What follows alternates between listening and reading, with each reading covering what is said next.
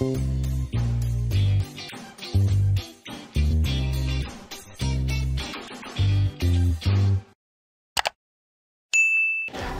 நான் உங்கள் Deena. Welcome back to Deena's kitchen. இன்றைக்கி நம்ம எங்கே இருக்கோம்னா சென்னையில் மடிப்பாக்கத்துக்கு வந்திருக்கோம். இங்கே வந்து உங்களுக்கு தெரியும் யாரை மீட் பண்ண போகிறோம் சொல்லி நம்மளோட சிவராம் சாரை தான் மீட் பண்ண போகிறோம். எல்லாருக்கும் புத்தாண்டு வாழ்த்துக்கள். உங்களோட வாழ்க்கையை வந்து மேலும் மேலும் மிக சிறந்ததாக வரும் 2024 இருக்கட்டும். இன்றைக்கி உங்களுக்கு எல்லாருக்கும் பிடிச்ச மாதிரி ரொம்ப இன்ட்ரெஸ்டான ஒரு ரெசிபி பார்க்க போகிறோம். அந்த ரெசிபி என்ன கேட்டிங்கன்னா வத்த குழம்பு. இது ஆக்சுவலாக வந்து பிராமின் ஸ்டைல் வத்த குழம்பு. ஐயர் வீட்டில் வந்து நிறைய வீட்டில் இது பண்ணுவாங்க. எங்கள் மதர் அண்டு கிராண்ட் மதர்லாம் வந்து வெங்காயம் பூண்டு இதெல்லாம் சேர்க்க மாட்டாங்க. வத்த குழம்புல வந்து எந்த காய்கறியும் சேர்க்க மாட்டாங்க. வத்தல் மட்டும் தான் சேர்த்து பண்ணுவாங்க. அது மாதிரி ஸ்டைலில் ஒரு வத்த குழம்பு பண்ணுவாங்க. பெரும்பாலும் பார்த்தீங்கன்னா வத்த குழம்பு சொல்லி பூண்டு வெங்காயம் இதெல்லாம் யூஸ் பண்ணுவாங்க. அந்த மாதிரி எதுவும் யூஸ் பண்ண மாட்டாங்க. எங்கள் அம்மா காலத்தில் தக்காளி சேர்க்க ஆரம்பிச்சிட்டாங்க. இந்த பூண்டு வெங்காயம் சேர்க்கலை.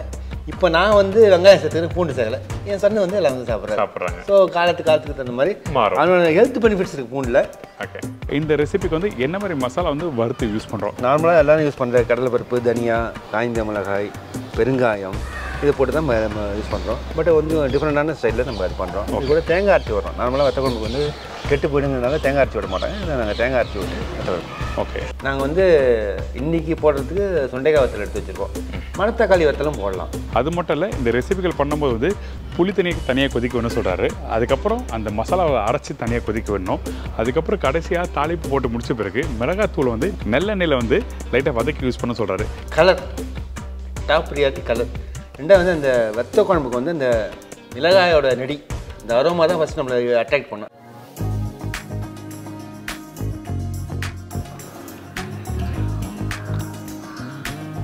சூப்பராக இருக்குது குழம்பு. சாதத்துக்கு மட்டும் இல்லை, நல்லெண்ணெய் தோசை, இட்லி தொட்டு சாப்பிட்டு பிரமாதமாக இருக்கும். இது வந்து ஃப்ரிட்ஜில் எல்லாமே ஒரு 5 to 7 days வச்சுக்கலாம். நீங்கள் ஈரக்கரண்டி போடாமல் ஃப்ரிட்ஜில் வச்சு யூஸ் பண்ணால் இன்னும் ஒரு 2-3 days எக்ஸ்ட்ரா வந்து செல்ஃப் லைஃப் இருக்கும். நல்ல விஷயம். இந்த ரெசிபிக்கு நல்லெண்ணெய் ரொம்ப ரொம்ப இம்பார்ட்டன்ட். நல்லெண்ணெய் வந்து இந்த மாதிரி வத்த குழம்பாகட்டும், புளி குழம்பாகட்டும், இல்லை மீன் குழம்பாகட்டும், புளி சம்மந்தப்பட்ட எல்லா ரெசிபிக்கும் வந்து நல்லெண்ணெய் ரொம்ப இம்பார்ட்டன்ட். ஸோ இந்த மாதிரி அவரோட எக்ஸ்பீரியன்ஸில் என்ன விஷயம் சொல்கிறா சொல்லி கேட்டு தெரிஞ்சுக்கலாம். வாங்க அவர் கிச்சன் போய் பார்க்கலாம்.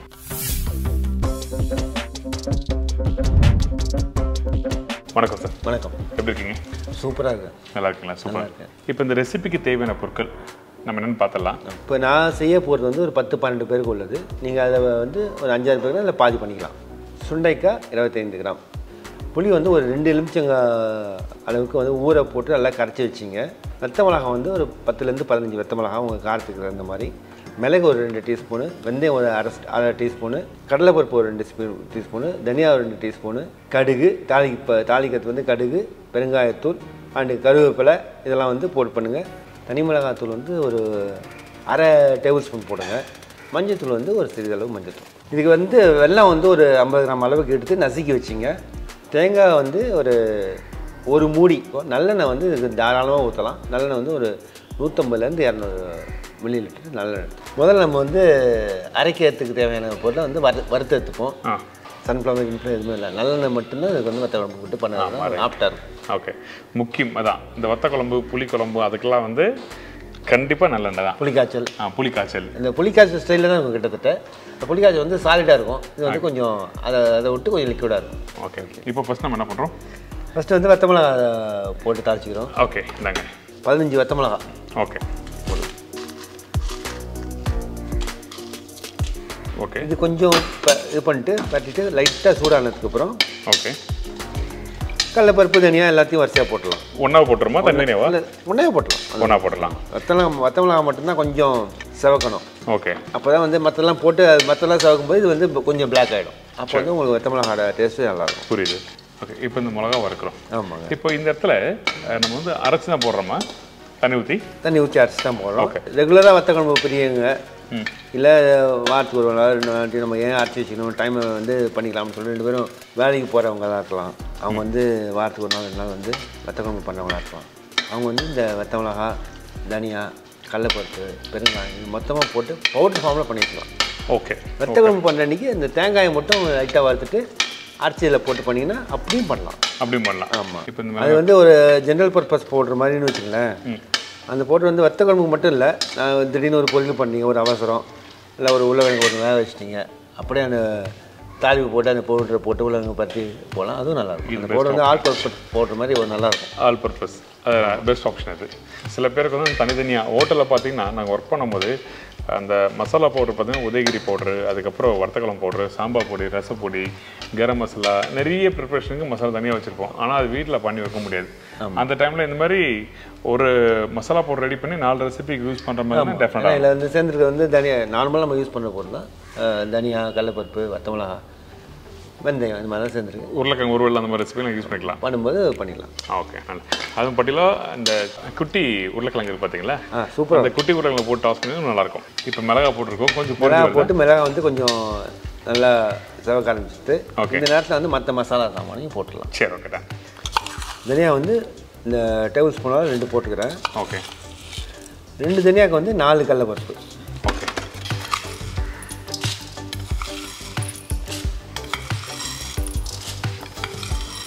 4 டேபிள். இப்போ நான் சொல்கிறது வந்து அரைக்கிறதுக்கு மட்டும்.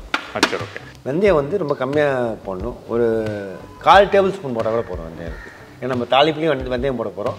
ஸோ நிறைய வெந்தயம் செஞ்சோன்னா உங்களுக்கு கசப்பு தன்மை வரும். கொஞ்சமாக போட்டுக்கிறேன். சரி, ஓகே. மிளகு வந்து 1 டேபிள் ஸ்பூன் போட்டுக்கிறோம். சரி, இது இவ்வளோ தான் இதுக்கு தேவையான பொருட்கள். ஓகே. இதை வந்து நல்லா வறுத்து கடைசியில் முடியும் போது கொஞ்சம் தேங்காயை போட்டு அதையும் வறுத்து நீங்கள் அரைக்கி போட்டுடலாம். சரி, ஓகே. கொஞ்சம் லைட்டாக சவக்கட்டும். ஓகே. இது வந்து எப்படியும் 1 வாரம் வந்து உங்களுக்கு தாங்கும், கெட்டு போகாது. தேங்காய் இந்த ப்ரிப்பரேஷன் பண்ணியா தேங்காய் போட்டு போயிருக்குமா? தேங்காய் போட்ட பிறகு ஒரு 1 வீக் தாங்கும். ஓகே. நீங்கள் ரொம்ப நாள் இருக்கணும்னா ஏர்டைட் கண்டெய்னரில் போட்டு ஃப்ரிட்ஜ் பண்ணணும். ஓகே. இந்த மிளகா பாருங்கள் லைட்டாக பிளாக் கலரில் ஆரம்பிக்குது. இந்த லைட் பிளாக் கலரில் மிளகா வந்தால் தான் வந்து இந்த வறுத்தது நம்மளுக்கு போருங்கிற ஒரு இண்டிகேஷன். ஓகே. அதே டைமில் அந்த மற்ற கடலைப்பருப்பும் வந்து ஒரு சரியான அளவுக்கு உறந்துருக்கும். கொஞ்சம் ஒரு 60 to 70% அளவுக்கு மாறி இருக்கு கலர். சின்ன தேங்காய் இருந்தால் ஒரு முழு தேங்காய் துரி வச்சுட்டேன். ஓகே. பெருசாக இருந்தால் ஒரு மூடி போகிறோம் உங்களுக்கு போட்டு இந்த தேங்காயோட ஈரப்பதம் போகிற வரையும் அரைக்கணும். அதனால தான் கெட்டு போகாமல் இருக்கும். ஓகே. தேங்காய் ஈரப்பதம் இருந்தால் தான் தேங்காய் கெட்டு போகும். ஸோ அந்த ஈரப்பதம் இல்லாமல் நம்ம வந்து அந்த அளவுக்கு இதை வறுத்துக்கலாம். ரொம்ப சவுக்கவும் வேண்டாம், அதே சமயத்தில் இந்த ஈரப்பதமும் போகிற அளவுக்கு நீங்கள் வறுத்துங்க. சரி, ஓகே. டன். ஸோ அதனால தான் 1 வாரம் நம்ம வச்சு சாப்பிட்றோம். ஒரு 5 days to 7 days ஈரகை படாமல் இருந்ததுன்னு ஸ்பூன்லேயே ஹேண்டில் பண்ணி ஒரு மர ஸ்பூனை இதை போட்டு ஹேண்டில் பண்ணிங்கன்னா கண்டிப்பாக 1 வாரம். இப்போ இதை நல்லா வறுக்க ஆரம்பிக்கிறோமா? ஆமாம். இந்த பச்சை கருப்பில் போடுறோமா? பச்சை கருப்பில் இப்போ இல்லை, பச்சை கருப்பில் நம்ம கடைசியில் போட்டுப்போம். அரைக்கும் போது பச்சை கருப்பில் இல்லை. உங்களுக்கு கருவேப்பிலை வாசனை பிடிக்கும், நான் அது கொஞ்சம் கருவேப்பிலை போட்டிங்கன்னா அதனோட டாமினன்ஸ் இருக்கும். உங்களுக்கு கருவேப்பிலை வாசனை பிடிக்கும் அப்படின்னா உடம்புக்கு நல்லது. ஒரு கொத்து கருவேப்பிலையை போட்டு நீ வதக்கலாம். சரி, ஓகே. நம்ம இப்போ ஒரு கொத்து கருவேப்பிலை போடலாமா?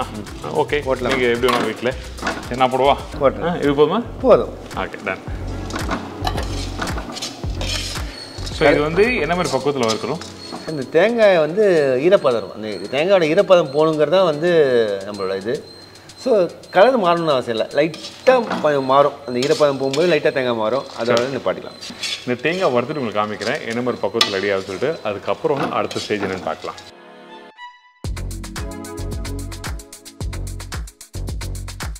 தேங்காயோட அந்த மாய்ச்செல்லாம் போயிடுச்சு. ஓகே.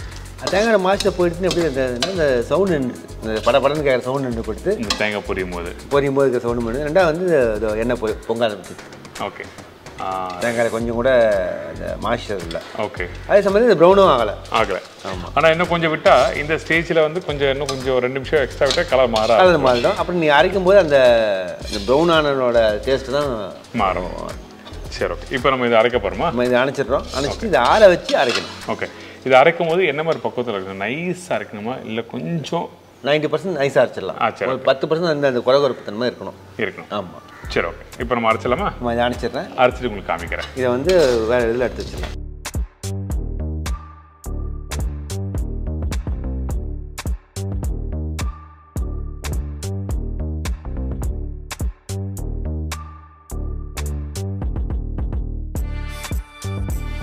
இப்போ நல்லா அரைச்சி ரெடி பண்ணி வச்சுருக்கோம். பாருங்கள். ஓகே. ஒரு 90% ஸ்மூத்தாக இருக்குது, கொஞ்சம் ஒரு 10% குறகுறன்னு இருக்குது. இப்படி இருக்கும். இப்போ வந்து நம்ம தாலி போட்டு மிச்சத்தை ஸ்டார்ட் பண்ணோம். ஸோ இந்த மாதிரி கொஞ்சம் குறை ரொம்பலாம் சொல்ல முடியாது, லைட்டாக குறை. சரி, ஓகே. நார்மலாக வந்து கடைசியில் நம்ம தாலி போடுவோம். பட் இந்த இதில் வந்து தாளிப்பு போட்டுட்டு அப்புறம் புளி தண்ணி ஊற்றி மற்றெல்லாம் பண்ண போகிறோம். ஏன்னா இந்த வெந்தயம் கடலைப்பருப்பு இதெல்லாம் வந்து வெத்த குழம்புல வந்து கடிக்கிற மாதிரி இருக்கக்கூடாது, கடுக்கு முடுக்குன்னு இருக்கக்கூடாது, அது கொஞ்சம் ஸ்மூத்தாக இருக்கணும். அடுப்பை பற்ற வச்சாச்சு. இப்போ நல்லெண்ணெய் வந்து தாளிக்கிறதுக்கு நல்லெண்ணெய் ஊற்றுறோம். ஓகே ஓகே, என்ன ஊற்றி இப்போ ஒரு 4 வெத்த மிளகா போட்டுக்கலாம் இல்லை? ஓகே, இந்தாங்க 4 வத்த மிளகா. ஓகே, இந்த மாதிரி உடச்சி போடுறோம். வெத்த மிளகா போட்டுட்டு கடலைப்பருப்பு ஒரு டேபிள் ஸ்பூன், கடுகு ஒரு அரை டீஸ்பூன்,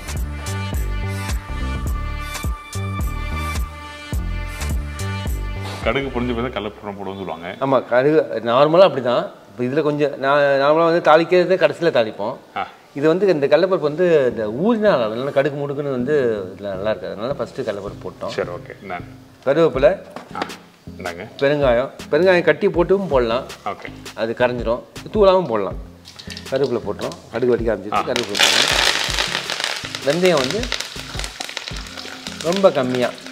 ஓகே, இதுக்கு நம்ம இதில் வெந்தயம் போட்டு தான் அரைச்சிருக்கோம், ரொம்ப கம்மியாக போடலாம். சரி, ஓகே. நல்லா பொரிஞ்சிருக்கு. இப்போ வந்து பெருங்காயத்தூள், இந்த பெருங்காய கட்டியும் போடலாம். ஓகே, பெருங்காயத்தூள் நான் பெருங்காயத்தூள் வச்சுருக்கேன், பெருங்காயத்தூள் போடலாம். பெருங்காயத்தூள் ஒரு பிஞ்சு கொஞ்சம் வந்து உண்டுன்னு பெருங்காயத்தூள் போடலாம். அவ்வளோதான். இதில் வந்து நீங்கள் அரைச்சி வச்ச இப்போ புளி ஜலத்தை வைக்கலாம். மிளகாத்தூள் இப்போ போடுறது இல்லையா? மிளகாத்தூள் இப்போ போட கிடையாது, புளி தண்ணி தான். சரி, ஓகே. மிளகாத்தூள் வந்து ஆக கடைசி தான் மிளகாத்தூள். சரி, ஓகே.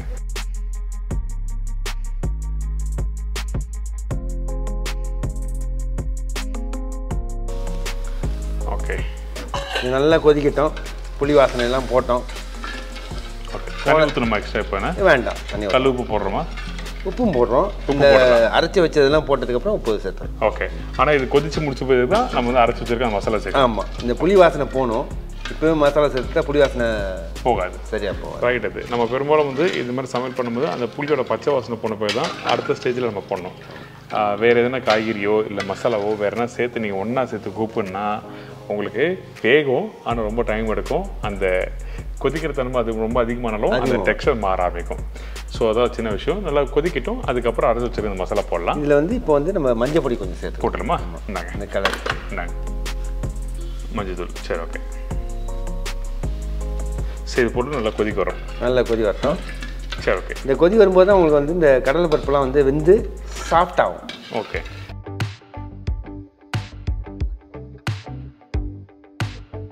நல்லா கொதிக்க விட்டாச்சு. புளி வாசனை தான் போயிடுது, இந்த பச்சை புளி வாசனை போயாச்சு.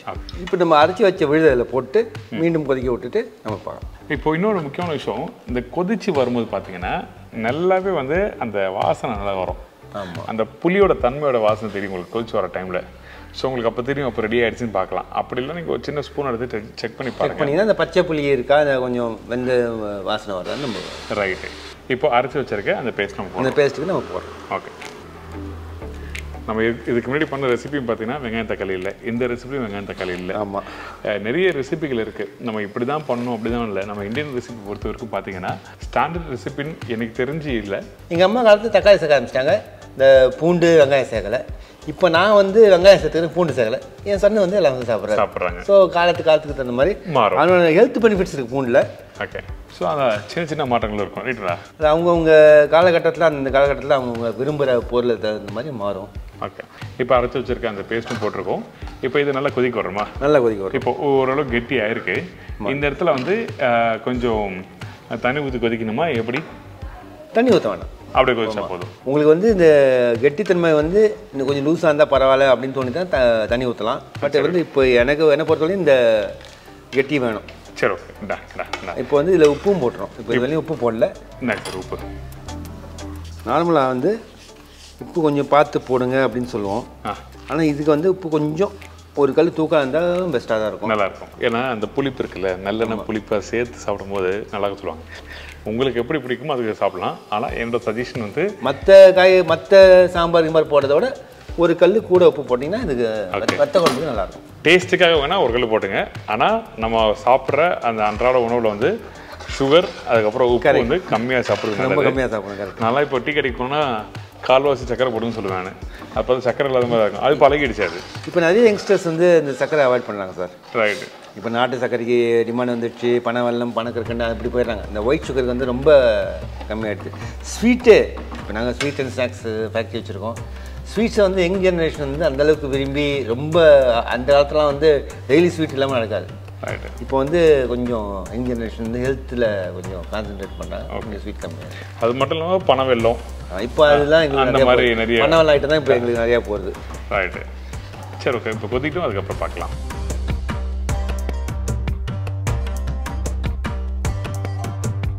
இப்போ நல்லா கொதிச்சு கெட்டி ஆயிடுச்சு. கொதிச்சு கெட்டியாகி வத்தல் ரெடி ஆகிடுது. ஓகே. இது வந்து முதல்ல ஒரு தாளிப்பு போட்டோம் இல்லையா, அதே மாதிரி இப்போ கடைசியில் ஒரு தாளிப்பு இருக்குது. ஓகே. ஸோ அந்த தாளிப்பு போட போகிறோம். அது என்ன? தாளிப்பு போடுறதுக்கு முன்னாடி நம்ம வந்து இதில் ஒரு அந்த வெல்லம் எடுத்து வச்ச வெள்ளத்தை ஒரு 50 கிராம் வெல்லம் இதில் சேர்த்துக்க போகிறோம். நார்மலாகவே இது மாதிரி ஐட்டத்துக்கு வந்து வெல்லம் போட்டு இருக்கும்போது அந்த கடுக்கும்பாங்க, அந்த கடுப்பு இருக்காது. ஸோ ஈஸியாக வந்து உங்களுக்கு சாப்பிடும்போது உங்களுக்கு அந்த அதாவது அந்த அந்த ஷார்ப்பான புளிப்பு தன்மை இருக்கு. ஆமாம், அந்த கடுக்கிறதும்பாங்க, கடுக்கிற தன்மை இருக்காது. அதை எடுத்துரும், வெல்லம் எடுத்துரும். ஆமாம்.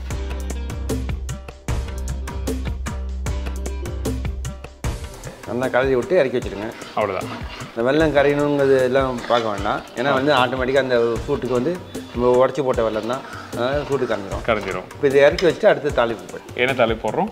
முதல்ல எண்ணெயை விட்டு இந்த வத்தல் எடுத்து வச்சுருக்கோம் இல்லையா, சுண்டைக்காய் வத்தல், அதை மட்டும் தாளிப்பு போட்டு எடுத்துடுறோம். அதுக்கு மேலே வரமிளகா பொடி, அதாவது தனி மிளகா பொடிம்பாங்க சில பேர், வரமிளகா பொடிம்பாங்க. அந்த வெறும் மிளகா பொடியை வந்து திருப்பி எண்ணெயை விட்டு அந்த மிளகா பொடியை தாளித்து அந்த கருகத்துக்கு முன்னாடி, மிளகா பொடி கருகத்துக்கு முன்னாடி எடுத்து இந்த கருப்பு ஊற்றுறோம். ஆமாம். ஓகே. என்ன காரணம் வந்து தனியாக தாளித்து போடுறதுக்கு? அந்த எண்ணெயில் வந்து மிளகாத்தூள் போட்டு இதில் மிக்ஸ் பண்ணுறதுக்கு என்ன காரணம்?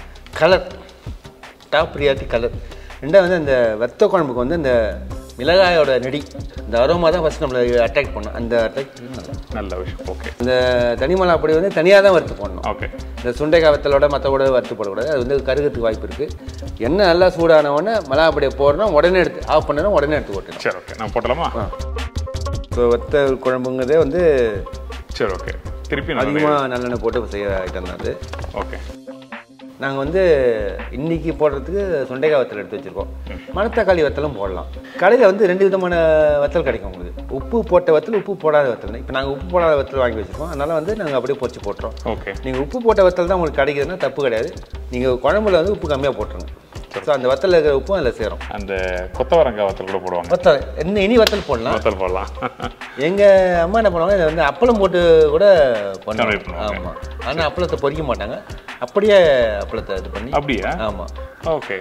4 துண்டை உடச்சிப்பாங்க, முழு அப்பளம் இல்லை, ஒரு 5-6 துண்டை உடச்சிப்பாங்க, நல்ல டிப் பண்ணி அப்படியே போட்டுருவாங்க. அப்படியா? ஆமாம். அந்த அப்பளம் வந்து இந்த காரம் உப்பெல்லாம் வந்து அப்சர்வ் பண்ணிக்கும். ஓகே. ஆனால் அந்த அப்பளம் வந்துடும். நல்லாவும் இருக்கும். நல்லா இருக்கும். ட்ரை பண்ணி பார்க்கலாம். புது அனுபவம். வத்தலை போட்டு நம்ம பொரிச்சிக்கலாம். ஓகே. இது ஒரு 25 கிராம் அளவுக்கு எடுத்து வச்சுருங்க. ஓகே. வத்தல் வந்து இன்னொரு விஷயம், சில இடத்துல வந்து மணல் இருக்கலாம், மண் இருக்கும். ஆமாம். அது தண்ணியில் அலசி யூஸ் பண்ணுங்கள். நல்ல வத்தல் இருந்துன்னா நீங்கள் வீட்டிலே போட்டு வைக்கிற வத்தல் இருந்தால் நீங்கள் இந்த மாதிரி ஃப்ரை பண்ணிக்கலாம். அப்படி இல்லைன்னா கண்டிப்பாக தண்ணியில் அலசி யூஸ் பண்ணுறது நல்லது. தண்ணியில் அலசி யூஸ் பண்ணும்போது கொஞ்சம் காய வச்சு யூஸ் பண்ணணும், அது ரொம்ப இம்பார்ட்டன்ட். ரைட்டுங்களா? காய வச்சு யூஸ் பண்ணலாம். இல்லை இந்த எண்ணெயில் போட்டே கொஞ்சம் பொரியும் போது இந்த ஹீட்டுக்கு வந்து தானாக அந்த தண்ணி அப்சர்வ் பண்ணி. ஓகே. அப்போ இன்னும் கொஞ்சம் 1 நிமிஷம் எக்ஸ்ட்ரா வறுக்கணும். ரைட்டு. இன்னொரு முக்கியமான விஷயம், வத்தல் வறுக்கும் போது எண்ணெய் வந்து அதிகமாக வச்சு வறுக்காதீங்க. ஏன்னா அந்த எண்ணெயை திருப்பி யூஸ் பண்ணால் சில பேருக்கு பிடிக்காது. அதனால கொஞ்சமாக எண்ணெய் ஊற்றி வறுத்து யூஸ் பண்ணிக்கலாம். ஏன்னா சில பேர் வந்து நம்ம மொத்த எண்ணெயோட சேர்த்து தான் ஊற்ற போகிறோம். இல்லை, இது ஊற்ற போகிறோம். சில பேர் கொஞ்சம் அதிகமாக எண்ணெய் ஊற்றிட்டு அதிலே அப்பளம் பொரிச்சிக்கலாம் சொல்லி யோசிப்பாங்க. ரெண்டாவது வந்து கசக்கும், வேறு கசக்கும் வேறு. சுண்டைக்காவும் மணத்தக்காளியும் போட்டு நீங்கள் வறுத்தீங்கன்னா இது கசக்கும். ரைட்டு. சுண்டைக்காவோட ப்ராப்பர்ட்டி ஒன்று சொல்கிறேன். இந்த குழந்தைங்க வந்து வயிறு மந்தமாக இருக்குது, மாந்தமாக இருக்குதுன்னு சொல்லுவாங்க. உலகத்திலே எல்லா மெடிசன்லையும் சேர்ந்து அலோபதியாக இருக்கலாம், ஹோமியோபதி இருக்கலாம், எல்லாருக்கும் சேர்ந்து இந்த சுண்டைக்காய் மட்டும்தான் ஒரே தீர்வு. சாப்பிட சரியாகும். ஆமாம். ஓகே. இந்த மாத்திரையே வந்து கருப்பாக இருக்கும். இங்கிலீஷ் மாத்திரை வாங்கினா கருப்பாக இருக்கும், அதுவும் சுண்டைக்காய் பண்ணுற மாத்திரை தான். ஓகே. எனக்கு தேவையான அளவுக்கு வத்தல் பொரிஞ்சாச்சு, கலர் மாறியாச்சு. இப்போ வந்து இதை எடுத்து குழம்புல போட்டலாமா? குழம்புல ஊற்றிக்கலாம்.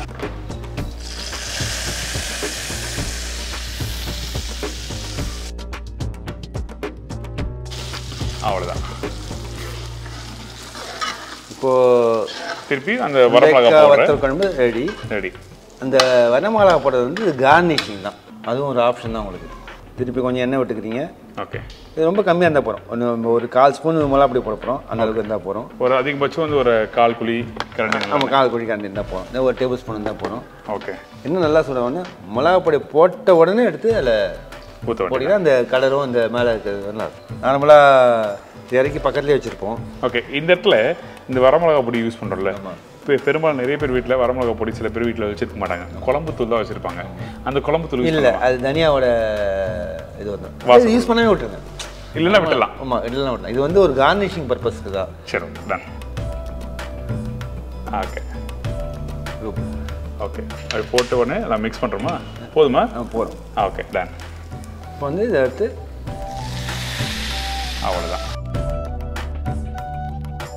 இப்போ நம்ம வந்து வத்த குழம்பு செஞ்சு முடிச்சாச்சு. இப்போ எங்கள் அம்மா வந்து ட்ரெடிஷ்னலாக பண்ணுற ஒரு வத்த குழம்பு வந்து உங்களுக்கு செஞ்சு காமிச்சிருக்கோம். இது மேலே வந்து ஒரு நல்லெண்ணெய் ஒரு டேபிள் ஸ்பூன் மேலே வந்து ஊற்றி வச்சிட்டிங்கன்னா உங்களுக்கு ஃபஸ்ட் கிளாஸாக நல்லா செட் ஆகிடும். ஓ, பச்சை எண்ணெய் ஊற்றுறோம். பச்சை எண்ணெய் வந்து பச்சை கருவேப்பிலை இப்போ போடுவீங்களா? பச்சை கருவேப்பிலை போடணும்.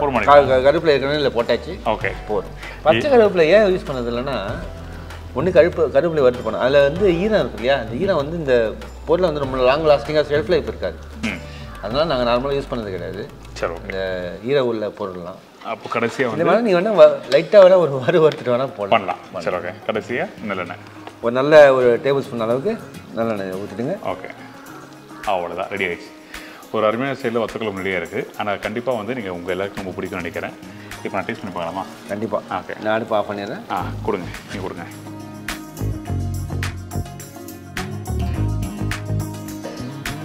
நல்ல சூடாக இருக்குது, நீங்கள் பார்த்து டேஸ்ட் பண்ணுங்கள். ஓகே,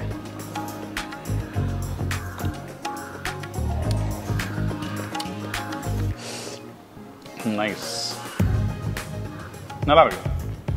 அதாவது அந்த புளிப்பு தெரியுது. அந்த புளிப்புனா ரொம்ப அதிகமான புளிப்புனா இல்லை. ஆமாம், பயங்கர பேலன்ஸ்டான ஒரு புளிப்பு.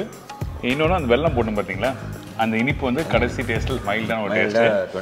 இன்னொன்று நீங்கள் வறுத்து போட்டிருக்க அந்த கடலைப்பருப்போட அந்த நைஸ் தன்மை நல்லா இருக்கு, சூப்பராக இருக்குது குழம்பு. சாதத்துக்கு மட்டும் இல்லை, நல்லெண்ணெய் தோசை, இட்லி தொட்டு சாப்பிட்டு பிரமாதமாக இருக்கும். ட்ரை பண்ணி பாருங்கள், உங்கள் எல்லாருக்கும் பிடிச்சிருக்கும். ரெகுலர் பண்ணுற மெத்தட் இதில் புது ஸ்டைல் மெத்தட் இது. தேங்க்யூ, ரொம்ப நன்றி. உங்கள் நம்பர் தரீங்களா? நம்பர் தரேனே. எங்கள் வந்து பட்டு ஸ்வீட்ஸ் அண்ட் ஸ்நாக்ஸ்னு வந்து எங்களோட ஃபேக்ட்ரி பேர். நாங்கள் வந்து பாரம்பரிய ஸ்வீட்ஸு, இப்போ ரெகுலராக இந்த ஸ்வீட்ஸு, கல்யாணத்து சீர்பட்சணங்கள் எல்லாமே பண்ணிகிட்ருக்கோம். எங்கள் ஃபோன் நம்பர் வந்து 7550072287. இந்த நம்பருக்கு நீங்கள் கால் பண்ணி இந்த ரெசிபியில் எதாவது சந்தேகம் இருந்தாலும் சரி, இல்லை உங்களுக்கு எதாவது புதுசாக ஆர்டர் கொடுத்து வாங்கணுன்னாலும் சரி, நீங்கள் செஞ்சுக்கலாம். ரொம்ப ரொம்ப நன்றி சார். Thank you so much. மறக்காமல் ஃபீட்பேக் கொடுங்க. இதே மாதிரி இன்னொரு நாள் இன்னொரு ஊரில் புது ரெசிபி சந்திக்கிறேன். நன்றி, வணக்கம். See you, bye, take care.